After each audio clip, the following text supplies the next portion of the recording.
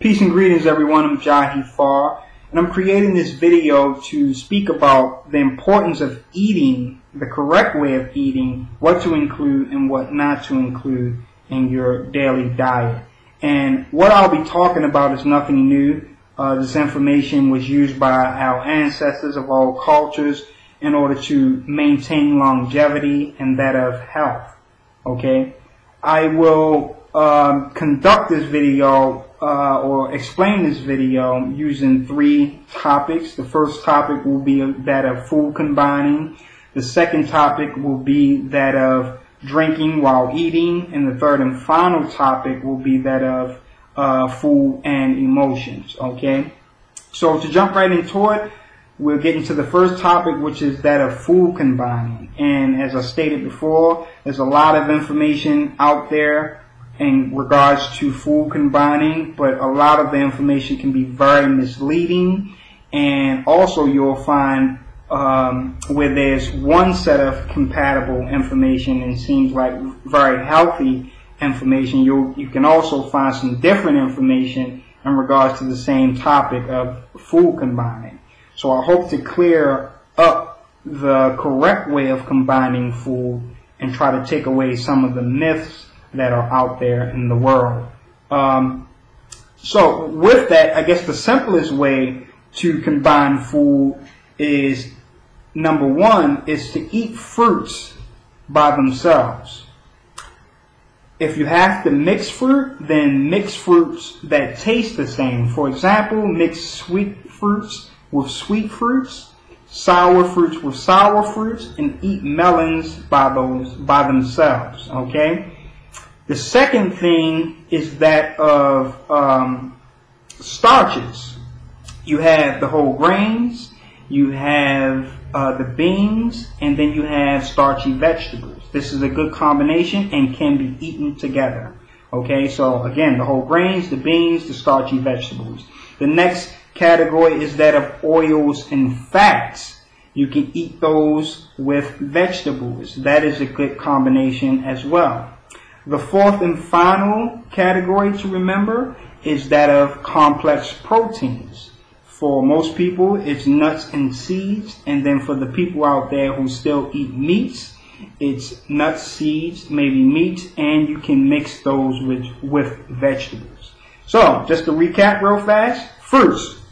Number one category, eat those by themselves. If you have to mix them, make sure they taste the same.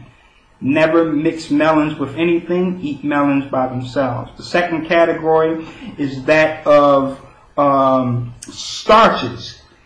Eat vegetables, beans, and whole grains together. That's a good combination. The third category is that of oils and fats. You can eat those with vegetables. That's a very good combination. The fourth and final category is that of complex proteins. You can eat animal meat, nuts, and seeds with vegetables. They are very good combinations that will not require the body to go into a stage of fermentation, rancid production, or that of putrefaction. Okay, the science behind that really fast is this. The body creates specific enzymes, and these enzymes make the intestines, the small intestines in particular, it makes the small intestines become either alkaline or acid depending on the food you're eating. So if I'm eating fruits, then my intestines will produce a substance called amylase 1, okay, the first type of amylase. And this enzyme will help the fruits to break down and then pass out of the system, okay? And it creates an alkaline environment within the intestines. The second amylase breaks down the starchy vegetables, the whole grains, and the beans, okay? This creates a minute acidic environment. Now, if I mix the fruit, which is an alkaline substance, with that of a minute acidic substance, then the intestines is no longer has the compatible environment in order to break down either food, so the fruits and the starchy foods will begin to ferment in the intestines. Again, because the body, or the intestines in particular, has to have a very specific environment in order to break down the specific food. Okay, moving to the next enzyme, which is lipase. And lipase breaks down oils, fats, and also vegetables. And this makes the environment, it makes it medium acidic. Okay, so it's like a medium type of acidity. Again, if you mix fruits with that, that's going to make the intestines non-compatible to break down fruits, oil, or the oils within the intestines. Very important to note that the intestines have to have a specific alkaline or acid environment in order to break down the certain food that you're eating. The same thing occurs for complex proteins. If you're eating a complex protein, then the body will produce an enzyme known as protease. And protease will produce a very highly acidic environment in the intestines to break down the protein. Again, if you mix fruits or oils or that of starches with the protein, then the enzymes will become incompatible to break down either food, and thus the proteins will putrefy, the fruits will ferment, and the fats will go rancid in the intestines. Okay, and that's where that wonderful aroma comes from when we pass gas. It comes from that putrefaction or rancidity or fermentation that occurs within the intestines, and that's where the farting comes from, or the gas comes from. Okay, that's very, very important to know, because a specific environment is needed in order to break down a specific type of food. Okay, very, very important. I think another scenario that will help us to better understand the food combining practice or procedure is that of a security officer and that of a checkpoint. Okay, so just bear with me for a minute. Imagine if we had a checkpoint and a security officer that was checking the vehicles that passed through the checkpoint. So the first car that passed through is that of a sports car, right? He checked the sports car. It may have taken him about half an hour to 45 minutes to check the sports car to make sure that it was okay. Okay, and the sports car can be likened to that of fruit. So within half an hour to 45 minutes, fruit has been digested and passed out of the system and is gone out of the checkpoint now. So the officer is now gone on to the next vehicle. And this vehicle is that of a van, maybe a 6 to 8 passenger van. So the officer checks this van, and it takes him roughly an hour to an hour and a half to check this van. Now the van is analogous to that of the starchy vegetables, the beans, and the whole grains. And it may have taken them again an hour or hour and a half to check the van, and then the van passes out of the checkpoint. The third vehicle that comes through the checkpoint is that of, let's say, a 16 passenger van or Winnebago or something like that. So the officer checks this particular vehicle, and it takes him roughly 2 hours to 2 hours and a half to check it. After he's finished, it's gone out of the checkpoint. The fourth and final vehicle that comes through is that of a tractor trailer. Okay? It takes the officer roughly 3.5 to 4 hours to check the entire tractor trailer, and that tractor trailer is analogous to the proteins. Again, after 4 to 4.5 hours, the tractor trailer is gone out of the checkpoint. Now notice, if I put the sports car in back of the tractor trailer, instead of the sports car taking the initial 30 to 45 minutes to get out of the checkpoint, it now takes roughly 5 hours or 5.5 hours to pass through the checkpoint. And thus the fruit will take roughly 5 hours to pass out of the digestive system, thus causing putrefaction and any of the other illnesses that may come along with putrefaction, such as irritable bowel syndrome, colitis, acid reflux disease, etc., etc.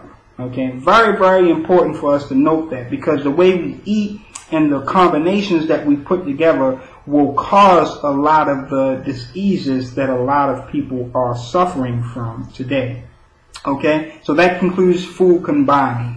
The second topic is that of drinking while eating.